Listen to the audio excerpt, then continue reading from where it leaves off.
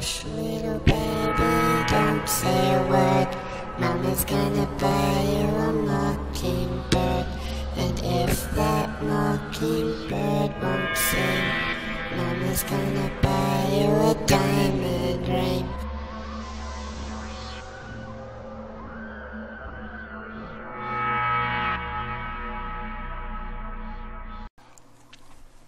Hello, my lovelies. This is Miss Murder with another tale of terror for you. Before I get started, I want you to understand about this author and Miss Murder and her little collections. See, ever since I left home, I started collecting things, and first it was, innocuous enough, magazines and teddy bears and things, and then as I got older, the collections became more varied, and they started growing and growing, mostly books. Books are my thing. Paperback, hardback, comic book, all my thing. So when they came out with these little Kindle thingies that you could just read a book off of, because I was looking for a comic that was out of print, and they said, just get the electronic version. And I'm thinking, why would I want to do that? I want something I can hold in my hands and look at very carefully after I've washed my hands, put it back in its plastic with the cardboard and back on the shelf. Needless to say, but I'll say it anyway, Miss Murder lives among very huge collections with no place to go. That's what happens, people. When you get older, they just get bigger. Kind of like getting a tattoo on a body part and having that body part expand over the course of 20 years. You know what I mean? So, this morning, I am reading from Laurell K. Hamilton. Laurell K. Hamilton writes a series that I really love, Anita the Vampire Slayer, if you've never heard of her, Anita Blake. What drew me to this one wasn't just the fact that she was a vampire hunter and it was the time of vampires and everybody was into vampires. No, I never went for the glittery pooftas. I went for the hardcore, scary stuff. And Anita Blake is a kick-ass girl, even though she's tiny and she's young, but she can slay just about everything, of course, or else she wouldn't have books written about her, right? But her little unique part was, because of her heritage, she also can raise the dead. Now, this isn't your Night of the Living Dead scenario. This is relative dies intestate. I always hated the sound of that. If he dies without a will, I like that a lot better. You can take a lawyer, 2 lawyers, the people that are fighting about it, go to the grave. Anita will have you dig him up. She'll bring him to life. He'll answer your questions, and then you put him right back down in the ground again. Which I thought, oh, that's really kind of cruel, because the fresher dead they are, the more they remember. So when you try to convince them, no, you're dead, you have to go back now, they don't want to go. Imagine that. Well, anyway, yes, that is Laurell K. Hamilton, Anita Blake, vampire killer. And this is a short story about that very thing. From Laurell K. Hamilton comes Those Who Seek Forgiveness. Death is a very serious matter, Mrs. Fisk. People who go through it are never the same. The woman leaned forward, cradling her face in her hands. Her slim shoulders shook quietly for a few minutes. I passed another box of tissues her way. She groped for them blindly and then looked up. I know you can't bring them back exactly. She wiped at 2 tears which escaped and rolled down flawless cheekbones. The purse she clutched so tightly was reptile, at least $200. Her accessories, lapel pin, high heels, hat, and gloves were all black as her purse. Her suit was gray. Neither color suited her, but they emphasized her pale skin and hollow eyes. She was the sort of woman that made me feel too short, too dark, and gave me the strange desire to lose 10 more pounds. If she hadn't been so genuinely grief-stricken, I could have disliked her. I have to talk to Arthur. That was my husband. She took a deep breath and tried again. Arthur died suddenly, a massive coronary. She blew delicately into a tissue. His family did have a history of heart disease, but he always took such good care of himself. She finished with a watery hiccup. Oh, I want to say goodbye to him, Miss Blake. I smiled reassuringly. We all have things left unsaid when death comes suddenly, but it isn't always best to raise the dead and say it. Her blue eyes stared intently through a film of tears. I was going to discourage her as I discourage every one of my clients, but this one would do it. There was a certain set to the eyes that said, serious. There are certain limitations to the process. My boss didn't allow us to show slides or pictures or give graphic descriptions, but we were supposed to tell the truth. One good picture of a decaying zombie would have sent most of my clients screaming. Limitations? Yes, we can bring him back. You came to us promptly. That helps. He's been buried only 3 days. But as a zombie, your husband will only have limited use of his body and mind. And as the days go by, that will grow worse, not better. She stood up very straight, tears drying on her face. I was hoping you could bring him back as a vampire. I kept my face carefully blank. Vampires are illegal, Mrs. Fisk. A friend told me that you could get that done here, she finished in a rush, searching my face. I smiled my best professional smile. We do not do vampires, and even if we did, you cannot make an ordinary corpse into a vampire. Ordinary? Very few people who came to us had even a remote idea of how rare vampires were or why. The deceased would have to have been bitten by a werewolf, vampire, or other supernatural creature while alive. Being buried in unconsecrated ground would help. Your husband, Arthur, was never bitten by a vampire while alive, was he? No, she half laughed. He was bitten by my Yorkshire Terrier once. I smiled, encouraging her turn of spirits. That won't quite do it. Your husband can come back as a zombie or not at all. I'll take it, she said quietly, all serious and very still. I will warn you that most families find it advisable to lay the zombie to rest after a time. Why? Why? I saw the happy family embracing their lost loved one. I saw the family sick, horrified, bringing the decaying corpse to be put down, the smiling relative reduced to a shambling horror. What exactly do you want Arthur to do when he arises? She looked down and shredded another tissue. I want to say goodbye to him. Yes, Mrs. Fisk, but what do you want him to do? She was silent for several minutes. I decided to prompt her. For instance, a woman came in wanting her husband raised so he could take out life insurance. I told her most insurance companies won't insure the walking dead. She grinned at that. And that is what Arthur will come back as, the walking dead. Her smile faltered and tears came again. I want Arthur to forgive me.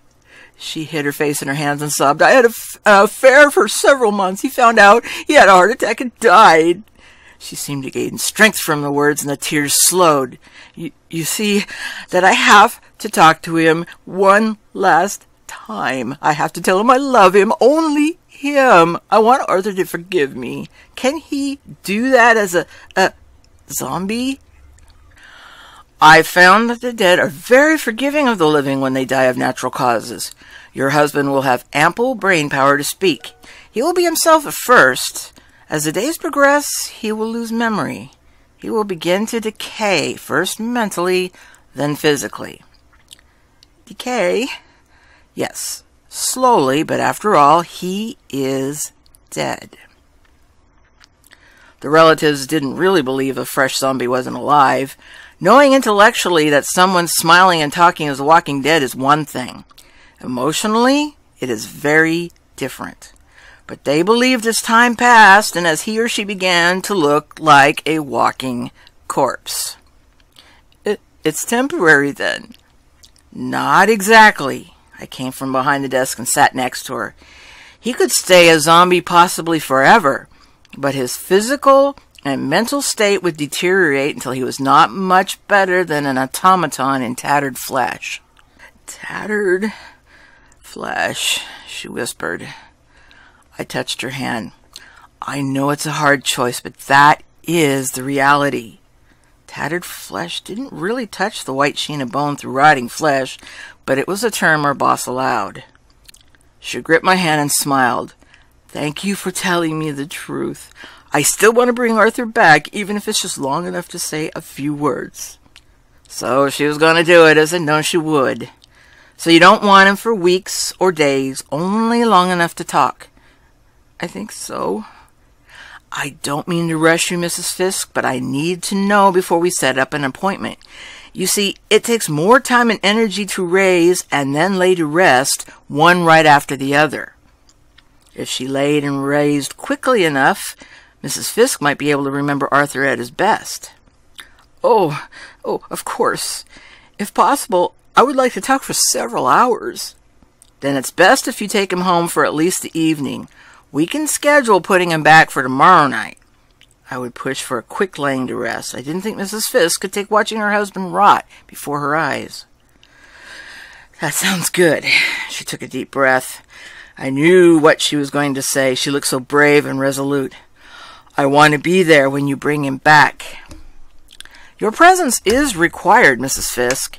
You see, a zombie has no real will of its own. Your husband should be able to think on his own at first, but as time wears on, the zombie finds it very difficult to decide things. The person or persons who raised it will have control over it. You and I? Yes.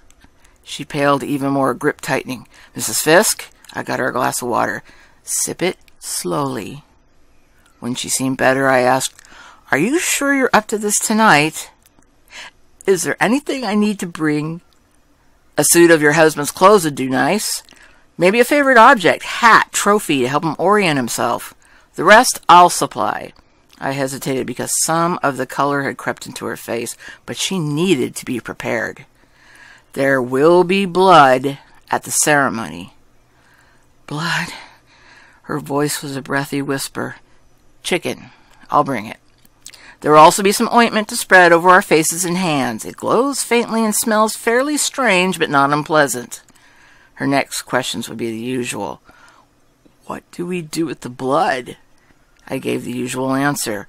We sprinkle some on the grave and some on us. She swallowed very carefully, looking slightly gray.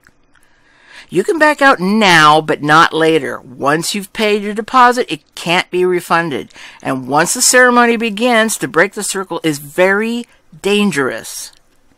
She looked down, thinking. I liked that. Most who agreed right away were afraid later. The brave ones took time to answer. Yes, she sounded very convinced. To make peace with Arthur, I can do it. Good for you. How is tonight? About midnight, she added hopefully. I smiled. Everybody thought midnight was a perfect time for raising the dead.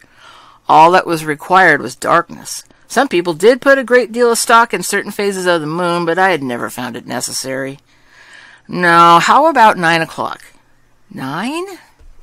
If that will be all right. I have 2 other appointments tonight, and 9 was left open. She smiled.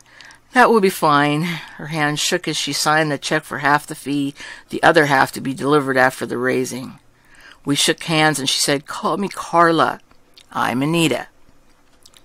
I'll see you at 9 tonight at Wellington Cemetery, I continued for her, between 2 large trees and across from the only hill. Yes, thank you. She flashed a watery smile and was gone. I buzzed our reception area. Mary, I'm booked up for this week. I won't be seeing any more clients at least until next Tuesday.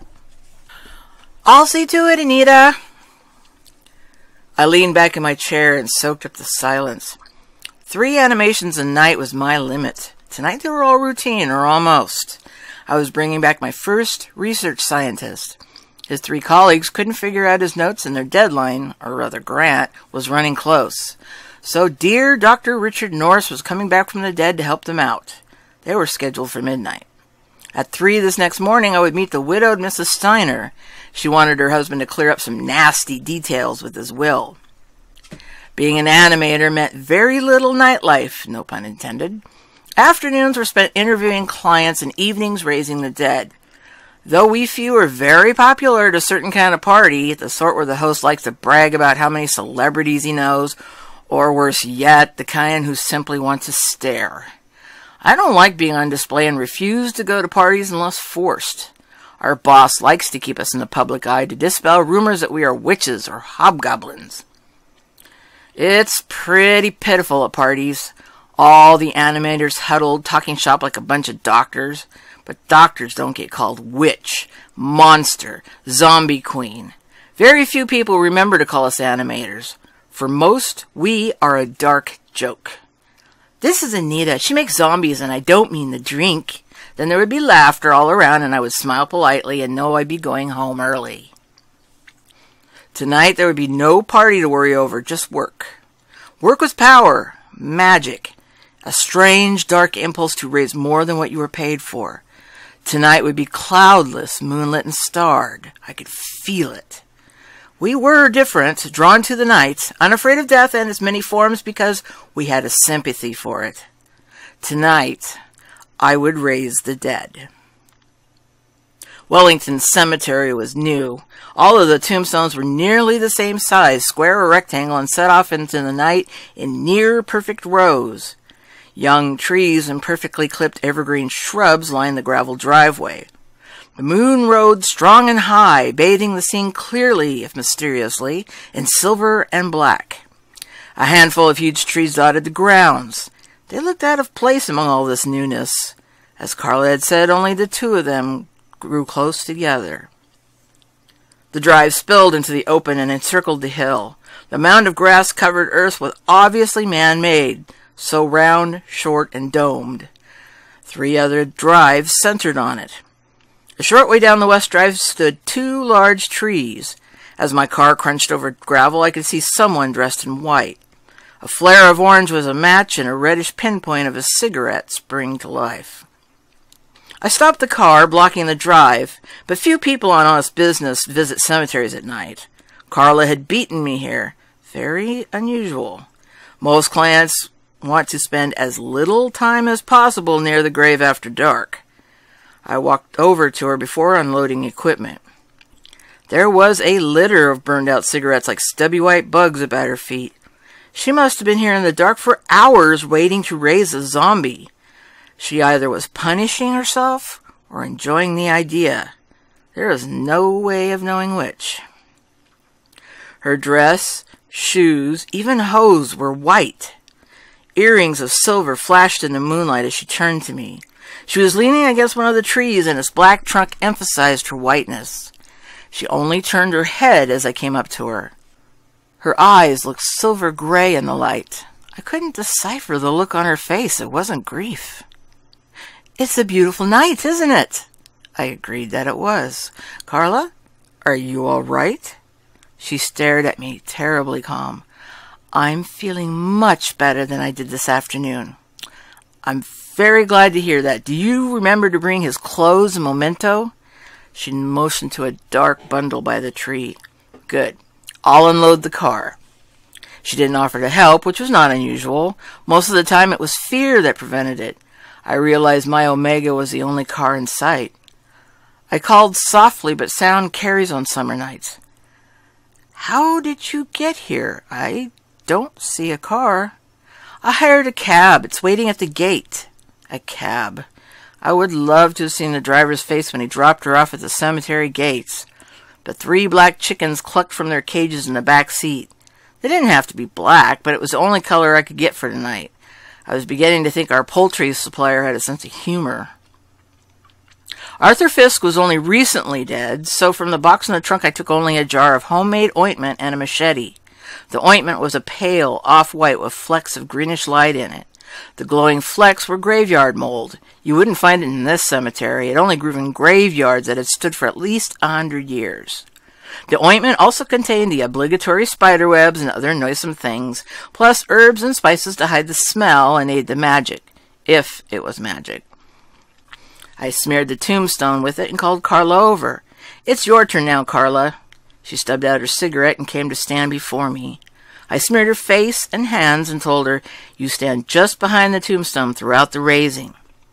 She took her place without a word while I placed the ointment on myself.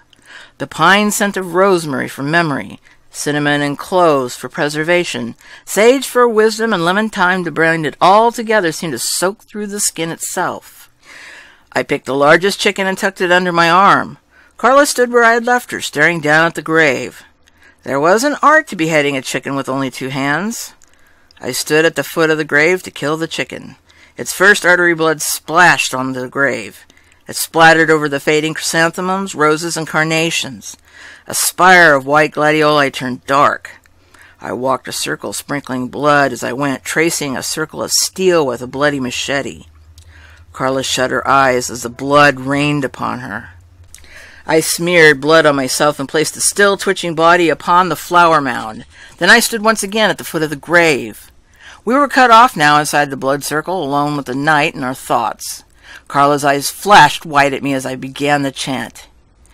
"Hear me, Arthur Fisk. I call you from the grave. By blood, magic, and steel I call you. Arise, Arthur, come to us. Come to me, Arthur Fisk." Carla joined me as she was supposed to. "Come to us, Arthur, come to us. Arthur, Arthur, arise," we called his name in ever-rising voices. The flowers shuddered. The mound heaved upward and the chicken slid to the side. A hand clawed free, ghostly pale. A second hand, and Carla's voice failed her. She began moving around the gravestone to kneel to the left of the heaving mound. There was such wonder, even awe in her face as I called Arthur Fisk from the grave. The arms were free.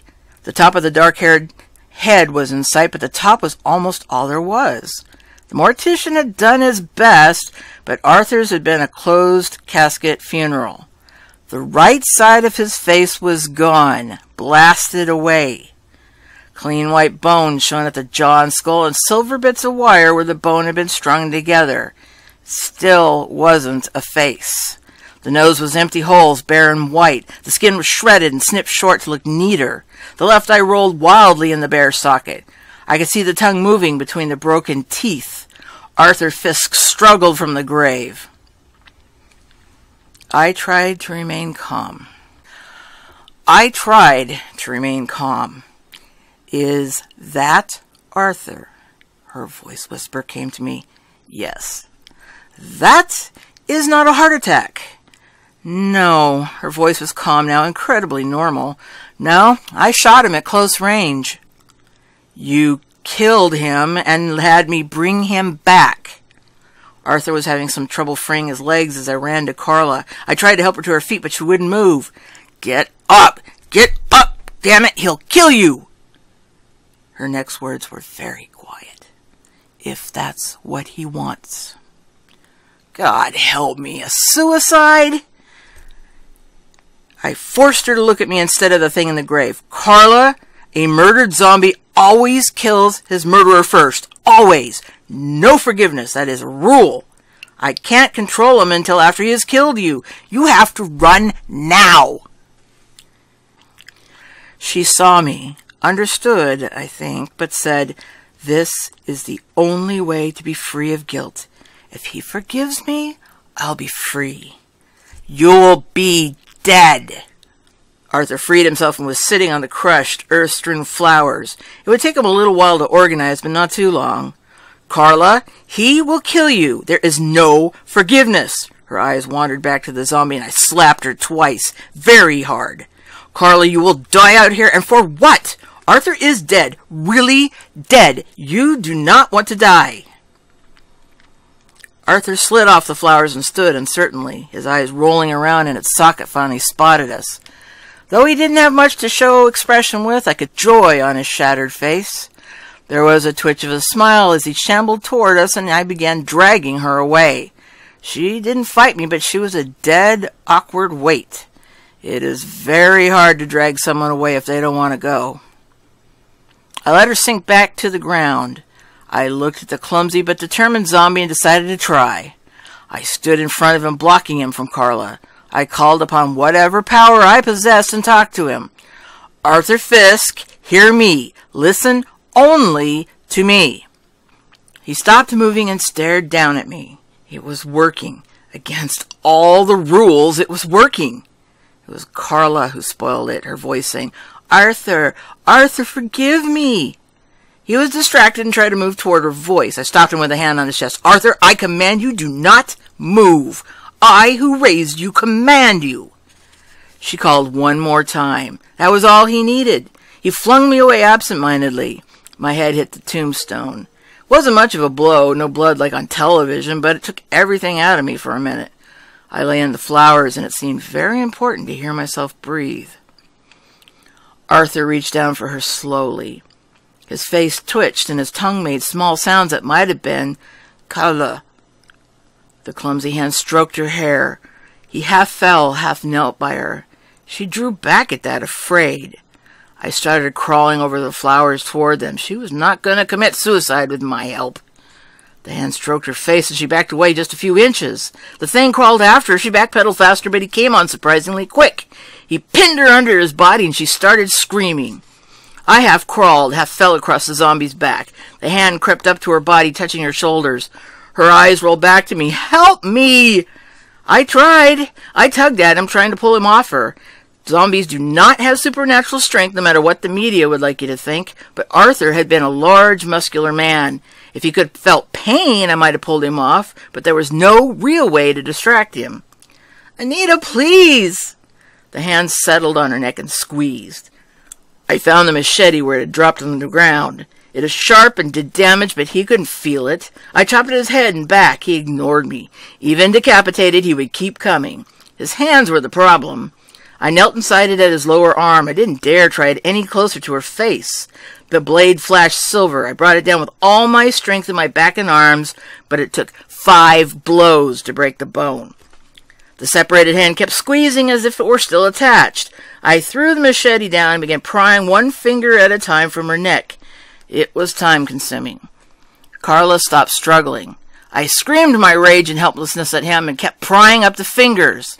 The strong hand squeezed until there was a cracking sound. Not a sharp pencil break like a leg or an arm, but a crackling as the bones crushed together.